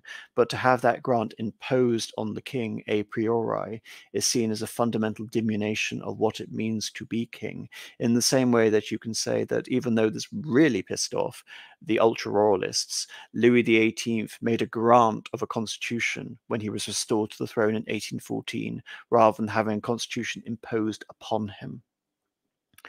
The key Orleanist politician in the Commission of Permanence, the Duc de Hautefeuille Pasquier, declared, "The only monarchy to which we are able to consecrate our efforts is to that of the tricolor monarchy. It is that one which we should make the Comte de Chambord accept, because France will have no others." Combier, a deputy of Ardèche, understood that once restored to the throne, Chambord might make a concession on the flag, but that after 43 years of exile, he was never going to make this concession before a restoration. The pretender wanted France to come to him before he would go to France. The Comte de Chambord, who seemed to be waiting for time and events, declared that just as the temporal power was a necessity for the Pope, peace was necessary for France. Moreover, he was not going to be king of a party, and when he was restored, most of his civil servants, in all probability, would be the same men as had served the Second Empire, men of experience. While his position was the Church's need of France, and France's need of me, hope remains that a formula could be reached which would enable believers in the tricolor sovereignty to accept the restoration of Henry V. Now, this is an important segment in that it underlines many aspects of the traditional monarchy, in that the primary role of a king is to represent peace. Going back to Saint Louis, sovereignty is, and you can say sovereignty and absolutism, the idea that the king holds a monopoly of power is the most basic aspect of absolutism, which has been perverted by modern misunderstanding, is in terms of the ancient sense of monarchy, is to be underlined or sublimated to the idea of the king's peace, the peace of the realm, in which the king officiates and manages all of the various powers, the estates, the local authorities, the church, and he is able to produce internal harmony. So in this sense, the priority of peace is an ancient concept, and you can say integral to this aspect of real traditional kingship, as opposed to the ends justify the means and taking power by force and imposing an absolutist regime on the French people against their will. Hence, the pretender wants France to come to me rather than him foistering himself on France. And of course, the other aspect, of course, is the king not belonging to a party. The idea that the king is going to become king because the logistics within the National Assembly have a slight majority in favor of the monarchy, and thereby he can become king as a result of some sort of parliamentary mandate, is again anathema to this idea of traditional kingship. The king must be king of all France, or he is not the king of France. France is in his possession, thereby he is above all political factions, factionalism in general, all parties. And in the strictest sense, you can say that the king is above politics, and above politics in the sense that he is above factionalism. If the king is a party to a faction, if he is brought in power as a result of the faction, and the faction has imposed conditions on the king, then he might as well not be a king at all. The Duc de Nemours, who spent considerable time in Vienna in early October, gave the French ambassador to Vienna, Harcourt, the impression that Chambord would never yield on the matter of the flag. The police agent, who from 1870 to 1883 gave the fullest reports on the doings of the Comte de Chambord, had a conversation with the Marquis de Haut-Pasquier under the uncle of the Duke, although the Marquis indicated inactivity on the part of his nephew. The agent expressed the view that the Comte de Chambord would feel that the monarchist majority in the National Assembly was too small for him to accept the throne. In a later report, the same police officer quoted the Comte de Chambord: "I do not want to end like Louis XVI or Charles X, of course his grandfather and his great-uncle. I will return to France not only when the heads of the parties opposed are no longer so, if not, I will not." Still another police officer noted the continuing displeasure of the Comte de Chambord with the Duc d'Aumale. Perhaps the most fantastic reports surmising stiff conditions that the Comte de Chambord might impose and certainly a sign in the direction of trouble was a rumour that a condition for his return for the king would demand the tearing down of the Bastille column. Of course, the Bastille had been demolished in the early stages of the French Revolution, and the Bastille column resurrected on the foundations of the original Bastille to represent the French liberation from oppression. And of course, when you consider how few people were in the Bastille, it seems like a rather tokenistic gesture, if there ever was one. Thus, different indications led one to suspect that no matter what was done, the Comte de Chambord would have his scruples, in spite of all possible persuasion.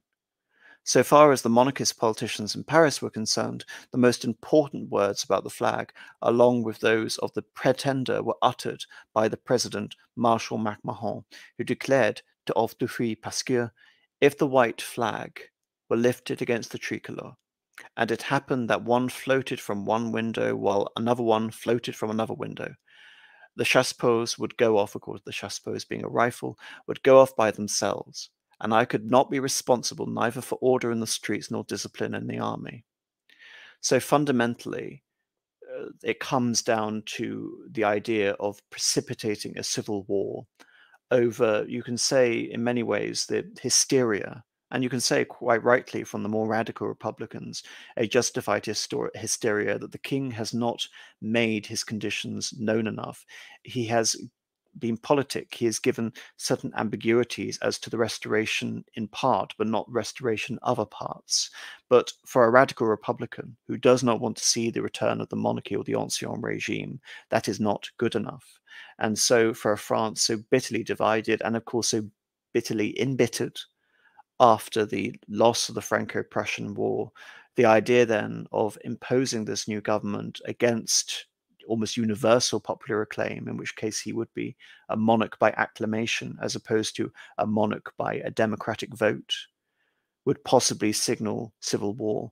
And the fact that Patrice MacMahon, the president, a monarchist president, a contradiction in terms, who is there effectively as the regent to usher in the restoration of the monarchy, the fact that he is ultimately, as the head of state of France, even in this case the acting head of state, and as the most prestigious member of the army, is saying that he cannot count on the loyalty of the army under these circumstances, perhaps matters more than any deliberations coming out of the divided National Assembly.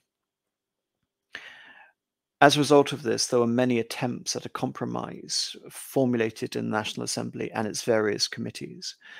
And in order to try and find some final solution for this compromise, in late autumn, a deputation led by Chénelon, who had been in part responsible with the Duc de Beaujolais for bringing down Adolphe Thiers earlier in that year, led a deputation to the court at Frosdorf on behalf of the National Assembly, and in particular the Committee of the Nine, which had been responsible for drafting a compromise. Businessman that he was, Chénelon wasted little time in turning to the flag question, eliciting these words from the Comte de Chambord: "I never have had and never shall have vulgar ambition for power for its own sake. But I would be happy to devote my energies and my life to France, as she has always possessed my soul and my heart.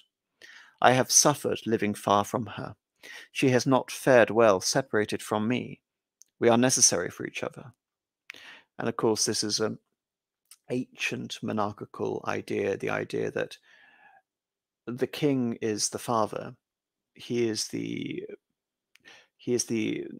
first prince of the realm, but he is also the pater, the father of the family. The monarch represents a tribe. It represents a form of natural organism, so to speak, when we're talking about the ideas of Fichte and various aspects of organic nationalism. But this, of course, is older than that.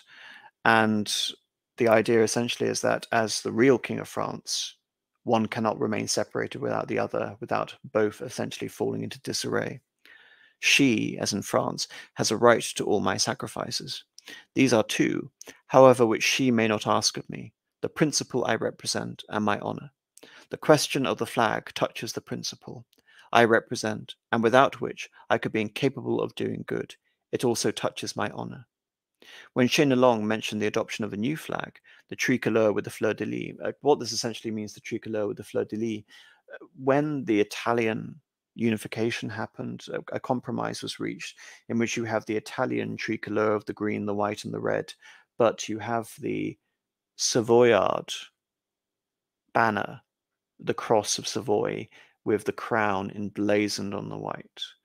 Effectively, if this compromise were reached, you would have the royal fleur-de-lis, the blue with the three fleur-de-lis and the crown, positioned on the white to represent the monarchy, in many ways resembling, at least superficially, the idea of a compromise between these positions, one that would move further away from the strict readoption of the tricolore as is. In response to this, Chénelon notes, "I noticed on his face an expression of visible displeasure. Passing from the near impossibility to one still more complete, he mentioned the suggestion that there be a flag for the nation and the army, and another for the king." So essentially, the fleur-de-lis, the white flag, would represent a royal banner, whereas the national flag would remain the tricolore. This proposition brought the simple statement from the Comte de Chambord: "I will never accept the tricolore." Chénelon perhaps should have closed the conversation as hopeless at that point, but he was not one to take no for an answer. "Your Highness will permit me to have heard these words. In any case, I think you do not charge me to report them in Paris. If I reported them, I am certain that the monarchical campaign would be abandoned immediately. Therefore, I forget the words your Highness has just spoken." Speaking thus, Chénelon tried to steer the discussion in such a way as to have yet another chance to lead up to some kind of understanding on the matter. "So be it," replied Chambord, "but you see what is at the root of my opinions." At this point, Chénelon turned the discussion to the very principles of monarchy. The The businessman must have exasperated the prince by attempting to tell him about the very ideas upon which he was consciously basing his life. Chambord began to lose his composure and ejaculate broken phrases. The monarchical principle. For 40 years I have had no other effective mission, and I have not been able to do any other service to my country, except to maintain it intact. I have given much thought to it. I do not think I exaggerate its bearing. I trust I shall not let it become lowered in my hands, but I may be a true force to bring France back to the path of her destinies. A diminished king. I should be a powerless king, and I should have the only value of an expedient. The flag is the symbol, the external expression of the principle. It is a manifestation before the people, the only visible one, the only one which has for it any decisive significance, and that is why the flag and the principle cannot be separated. I admire the glory of the French army. I am more proud of its courage, its heroism than anybody. Be assured that after we have met face to face, the army and I shall have an understanding with one another. It will feel what I have at heart. It will always have in me a vigilant guardian of its honour, which is one with my own. I will take from my hands, without being offended, the flag which which I will hand over to it after having presented it to the country. I honour every service which has been rendered to France at any time. I have said it, I am not a party, and I would not reign through a party. I would call to my side every merit, every capability, every devotion. The unity of France, such has always been the programme of my house, the House of France. I would have no other. The guarantee is in my intentions, in my feelings, in my duty, in which I will not fail, in the uprightness of my soul, which I hope nobody doubts. It is also the authority which comes to me from my principle, and that is why I am bound not to weaken that principle, either in itself or in that which I might be represented. I will speak on the moment on my return to France. I will then present to the country a solution concerning the flag compatible with my honour, and I feel sure of obtaining it from the country through its representatives. I am confident that when France and I have found one another again, obstacles will be smoothed down, and concord, which seems so difficult today, will be born of the situation itself. After the failure of Shenlong's deputation, realizing that this idea of accepting the king and then allowing him to seemingly dictate the principles of government, even though the king himself may claim the best of intentions, was never going to be accepted in terms of the court of popular opinion, let alone the more Republican-leaning press or even the moderate Republican press, the Orleanists. Of course, this represents the very antithesis of a fusion of the principles and programs of the House of Orleans and the House of France. Of course, the press of France, after the failure of Chenelong's deputation, were oblivious of the details and believed that the visit, the offering of the crown to Henry V, would represent essentially his acceptance and imminent coronation, and by extension, his acceptance of the tricolor flag. Meanwhile, MacMahon put down various insubordinate elements in the army. Chenelong hinted to Conservative deputies of the prospect of a restoration, attempting to present Henry's obstinacy in the best possible light before Henry himself clarified his rejection in a subsequent letter. I have conserved intact during my 43 years, of course in exile, the sacred trust of our traditions and our liberties. My person is nothing, my principle is all. France will see the end of her troubles when she is willing to understand this. I am the necessary pilot, the only one capable of guiding the ship to port, because I have the mission and the authority for this. France cannot perish, because Christ still loves the Franks, and since God has resolved to save a people, he reserves the scepter of justice for the hands firm enough to hold it. Of course, this isn't only reiterating the ancient prerogatives of monarchy, the temporal power and the dominion of Christ represented in the orb, and the power of Christ and his temporal dominion in the idea of the scepter, but the idea that effectively the authority of the king, it can be recognized or not. People may try to subvert it, they may have treason against it, but the idea is that under a true sort of legitimist traditional monarchy, it is not bound by constitutions or popular whim. It simply is. One acknowledges it or one doesn't. And in many ways, the popular acknowledgement, the people may be led astray. They may ostracize the sovereign head, but the sovereign head is himself appointed by God. And so in this way, the association, the idea of the vice regency, to deny the head of the family, to deny the father, is by extension denying God himself. This letter was carried to Paris by Monte de Rezé to be given to Chenelong on the 29th of October by the Marquis de Duboisé, with a copy to be published in the Union, a Legitimist paper. Chenelong wished there were a way to withhold the publication, but the idea was useless. This letter was published immediately, and within the next 2 days an enormous furore was created in the French and foreign press. The Royalists were dismayed, thunderstruck, and crushed. One deputy of the right compared the letter to a blow from an oar on a drowning man who thought he was within reach of the rescue boat. The prices on the bourse slumped. The brief reconciliation of the right and the centre-right was over, although frustration still united them. The Republican and Bonapartist camps were utterly delighted by the letter.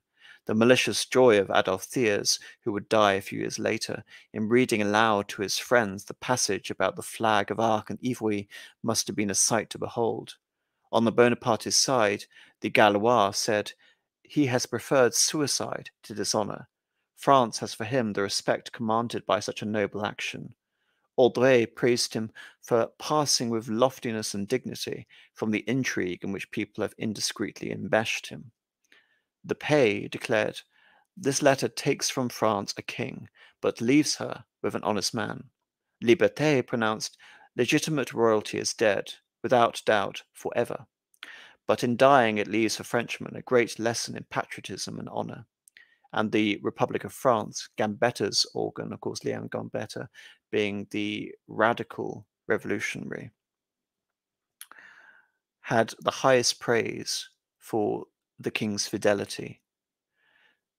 The opinion of National and the Rapport spoke of the greatness of his soul. In general, the press opposed to the monarchy could not have been more lavish in their praise of the Bourbon king. Louis Velliot in the Univers said, "For us and for others, God be praised, this manifesto shows what a king of France and a Christian king really is. It shows us a man merciful and patient, but above all sincere, who rejects a throne on which God should no longer be seated, and from which the people would no longer be governed according to its rights and needs." The Comte de Chambord, in spite of all his mysticism and willingness against hope, must have realized all the dangers involved in the prospect of a restoration. Words attributed to him by the confidential observer for the London Rothschilds, not unlogically, had him saying, "If I had given way to the concessions demanded of me by the National Assembly, I would probably have gained my throne for 6 months. But after that I would have been packed off once more into exile, and my second state would be worse off than the first.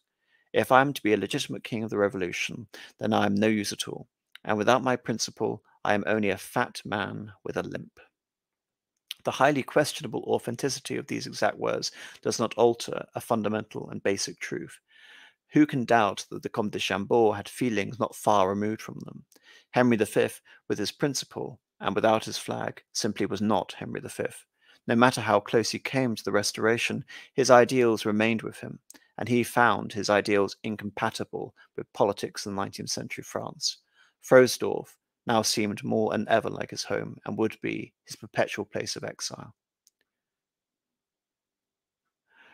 Despite the temporary reconciliation of the houses of France and the new adoption of the Prince Toussaint, the House of Orleans, Henry V's refusal to compromise on principle, other than appealing to the descendants of Louis XIV in Spain, Philippe, the Count of Paris, or Philip VII now seemed the most plausible candidate for a monarchy in the constitutional mould or a citizen king.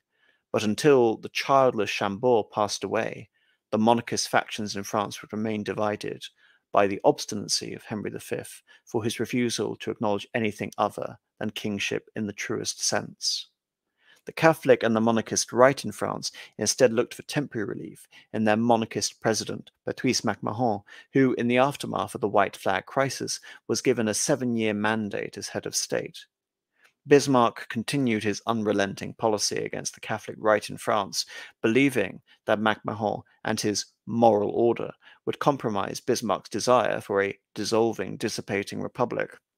In 1873, Bismarck concluded his first Three Emperors League, Drei Kaiserbund, that would later be compounded by formal alliances with Austria and Italy and the reinsurance treaty with Russia, which both isolated the French Republic and the cause of the French monarchy. Paranoia in Germany reached a point where a preemptive war against France was touted as a possible solution to any possibility of French resurgence. In a crisis eerily similar to the cohabitation of recent governments of the Fifth Republic, by this, the president of the Fifth Republic is an example set by de Gaulle when he formulated the Constitution. The president rules for 7 years, like the original mandate of Patrice Macmahon. But given that French parliamentary elections happen far more frequently than that, the chances are, say, for example, if you look at François Mitterrand, who was president of France in the 1980s, that you will have governments by Chirac, who of course later became the UMP, or the Gaullist president of France, during the late 90s and the early 2000s. So what we're seeing here is the Third Republic's example of that, where you have a president with a mandate for 7 years, like the Gaullist Fifth Presidential Republic, and you have to rely on cohabitation with these hostile governments where the prime minister comes from a different party. And this is true from the fact that the National Assembly throughout the 1870s became increasingly Republican, following on from the tradition of the by-elections which kicked off the royalist coup against Adolphe Thiers in the spring of 1873. It had reached such an intensity that by 1876, Patrice de Macmahon was forced to appoint a government led by the Republican and former ally of Adolphe Thiers, Jules Simon. The one issue on which the moral order of Macmahon would not compromise was the support of Pope Pius IX and the temporal possession of the papacy, known as the Roman Question. When the president and the prime minister contradicted each other over this policy in 1877, Jules Simon saying explicitly that the government will not support any ultramonetist position, it not only produced a constitutional crisis over who was more powerful, the prime minister or the president, but it was a galvanizing moment in the history of France, where afterwards, to be on the left was to be a secularist, and to be on the right was to be a Catholic, as the dynastic pretensions of the various monarchist factions gradually faded into nothingness. The president appointed a new government under de Broglie, and hoped to win a mandate in the elections of that same year, 1877, to the National Assembly, which instead produced a definitive Republican majority, or decisive Republican majority, I should say. In 1879, a Republican majority was replicated in the French Senate, the upper house as well. Anxious to prevent a coup, the Republican government began interfering in various military appointments, anticipating that Macmahon may use his prestige among the army to do essentially what Louis Napoleon had done in 1851, a self-coup. Instead, with the army under attack, Patrice Macmahon resigned rather than risk a civil war. Macmahon had acquiesced to the moderate Republicans and only intervened when calls against the Catholic Church grew bolder, and finally resigned when the army, his own constituency itself, came under attack. He was succeeded by the first Republican president, Jules Grévy, with Léon Gambetta as president of the Chamber of Deputies and later prime minister. Symbols of the First Republic, notably the anthem of Les Marseillaise, were restored. Just a little note on La Marseillaise. It was the original anthem of the French First Republic. I forget the year it was adopted. I think it was 1793, during the original war with Austria, which kicked off the Revolutionary and then Napoleonic Wars. When Napoleon took power, he changed the national anthem from La Marseillaise to Les Chants du Départ. And when the Restoration happened in 1814, the Louis XVIII, who wanted to disassociate himself from the absolutism of Louis XIV, instead elevated Le Bon Roi, the good king, Henry IV, as the model of reconciliation, in the same way that Henry IV had been brought into France, and over the next 15 years effected a reconciliation between the Catholic League, the moderate or the politique faction in France, and the Calvinists with the Edict of Tolerance, the Edict of Nantes.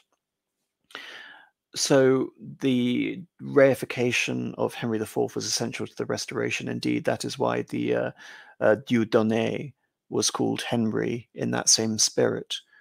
But it should be noted that, therefore, the anthem of the Restoration was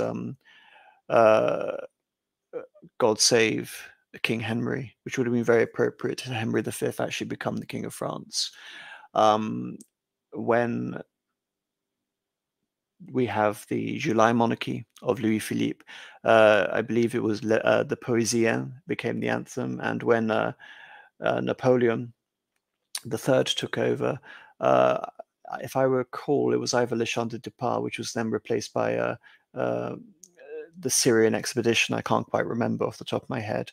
But the adoption of Le Marseillaise, which it should be noted, was only recently adopted as the anthem of the communards, definitely signified a radical shift in the Republic's posture, away from any attempt at a monarchical reconciliation.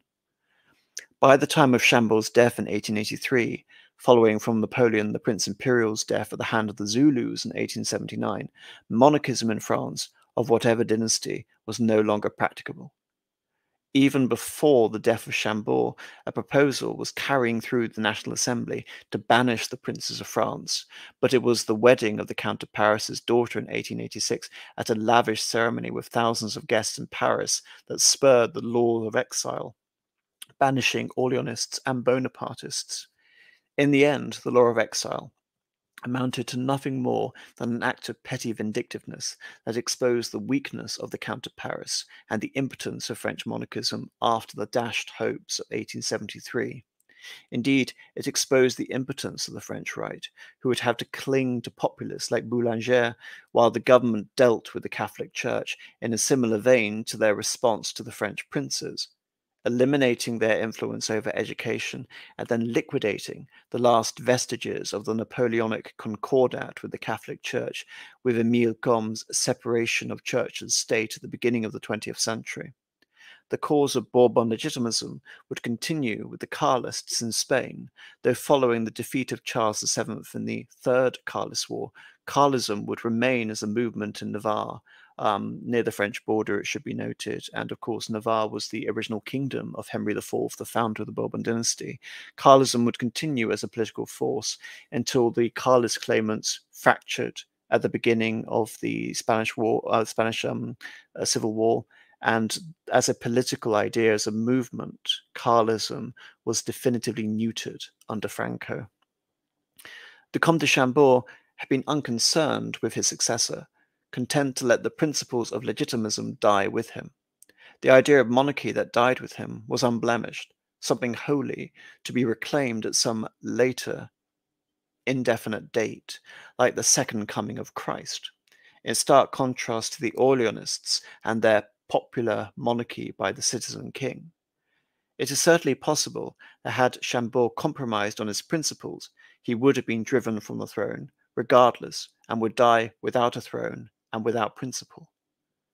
Nevertheless, it cannot be denied that Chambord's obstinacy had accelerated the course of the Republic, and that with his death, a secure French Republic was born, and thereafter all French governments would be republics.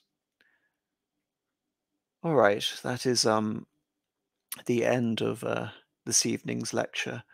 I'll just see if we have any super chats. But while I'm going to navigate through, if we have any super chats, do please, I'll be here for at least 10 minutes. Send a flurry of questions so I can respond and I can actually have a little bit of back and forth and interaction with the audience, which isn't just getting at me about the etymology of communism and all that sort of stuff about Karl Marx, which really was tangential. Right. Oh my goodness. Yu Zhengzhu, is that a late Ming Dynasty emperor? If I remember.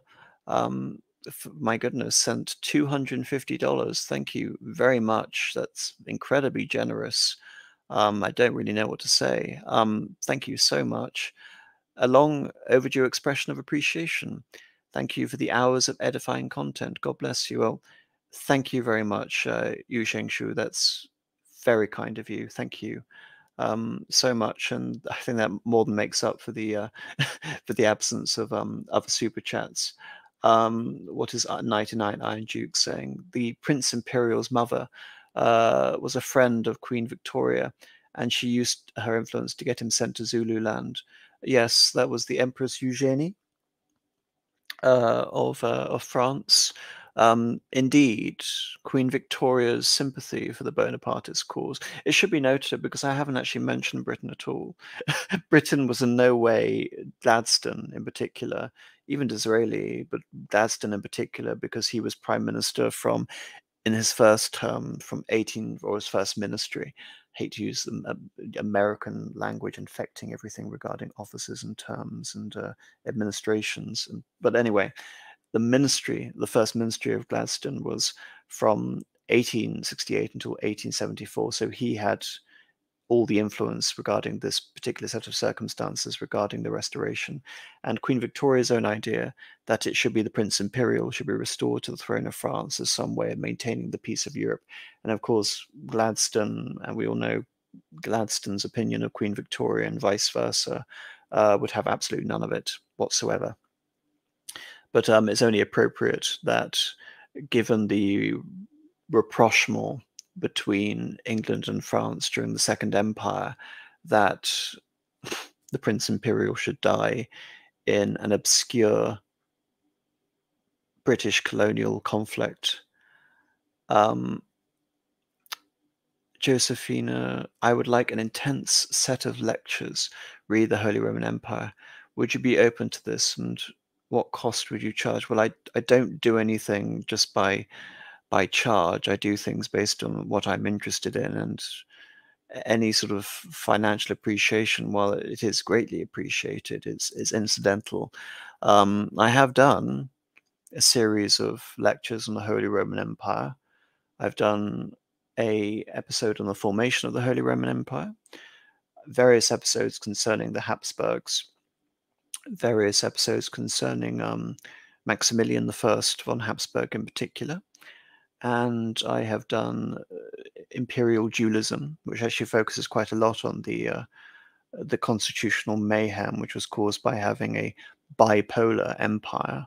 I mean bipolar in the sense that there were two poles, not in the sense that it went up and down. And of course, I have a lecture which chronicles the end of the Holy Roman Empire and the crises that immediately precipitated it in 1801 and 1802. So as for doing more stuff on the Holy Roman Empire, I'm not sure. It would have to be specific episodes, like talking about the imperial constitution during a particular time, talking about Reichsreform, the imperial reform program. And I may want to do an episode just purely dedicated to the imperial knights and their enduring role in the empire. I want to discuss the empire and eschatology. I want to basically focus on the empire as it existed within a Christian millenarian mindset, what the empire meant to people, rather than looking at this ridiculous, rather superficial idea that the Holy Roman Empire was not an empire, it wasn't holy and wasn't Roman, which is quite frankly ridiculous. If you're looking at it from a purely sort of materialist point of view, yes, it didn't control Rome. Yes, it was decentralized. But the whole basis of it was the idea of the continuation of Rome and the preservation of the Christian res publica, or the unity of Christendom. And that idea continued even after the technical fall of the abdication of Francis I in 1806, with the House of Austria up until the deposition and the death of Karl after the First World War. All right. There is quite a bit on the Habsburgs behind the paywall. Well, no, Lady Charlotte, there's quite a lot which is free. There must be at least about sort of 4 lectures which are which aren't behind a paywall. What there is behind a paywall are a lot of discussions. So I've kept part 1 of Nations of Charlemagne up for the most part, and if you want to have the adjoining discussions, then you have to sort of go behind a paywall, I'm afraid. But there is enough out there for free, which you can sink your teeth into. All right. Well, Josefina Hervega for $10 has just sent $10 based on my answering of his Holy Roman Empire question. So thank you very much. But like I said, I mean, I've given myself such a long list of things to do. I still have to finish Orthodoxy, Autocracy, and Nationality. I have at least 4 or 5 episodes of that. And there are other things I want to do before I get onto that. If anyone's interested in the trajectory of these episodes, these particular episodes focusing on France, obviously I've already done Napoleon III, just done Decomte de Chambord.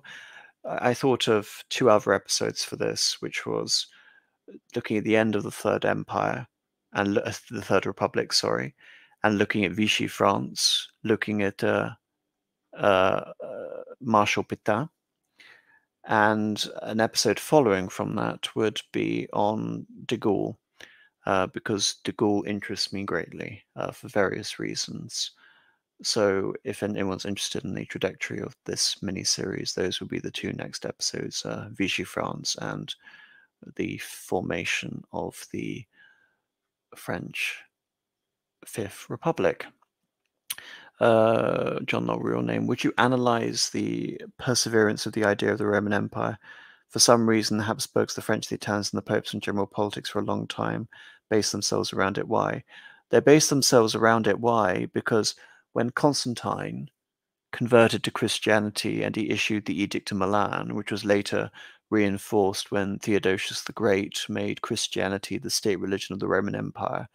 The Roman Empire, Dominus et Deus, master and God, the emperor was transfigured into basically the vice-regent of universal Christendom, and by extension, the sword of the papacy, or basically the protector of the 5 patriarchs, Alexandria, Antioch, Constantinople, and Rome, if you believe in that sort of thing. So it is an essential image in terms of evoking universal authority. No empire after the Roman Empire was able to, say, for example, conquer the entire coastline of the Mediterranean. It was the empire which held all of these holy sites from Jerusalem to Rome together, and it is the legacy of the Christian church which flourished during the 4th and the 5th century, which allowed European civilization to be restored when Clovis was anointed the first king of France, if I remember correctly, in the year 500.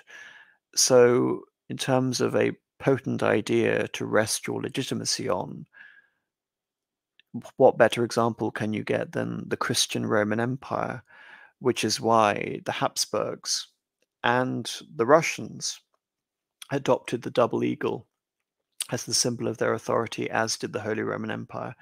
The eagle with 2 heads, one looking to the east and one looking to the west, one representing Constantinople, one representing Rome, as the symbol of Constantine's capital, the Christian cities, east and west. And of course, the Pope adopts it for obvious reasons, given what we talk about the donations of Constantine and the centrality of Rome as the Civitas Dei, the city of God.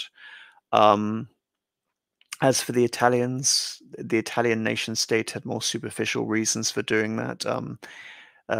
Mussolini's fascistic postmodernism and wanting to recapture a rather absurd idea of a modern Caesar, which Napoleon carried off with more success, which is your French example, in which, of course, Napoleon styled himself on the eagle as well. What about the controversy regarding donations to Constantine and the fact that they were probably forged? They may have been forged, yes. Right. Yes, Charles de Gaulle was despised by the French right to the point that they were trying to assassinate him. Yep.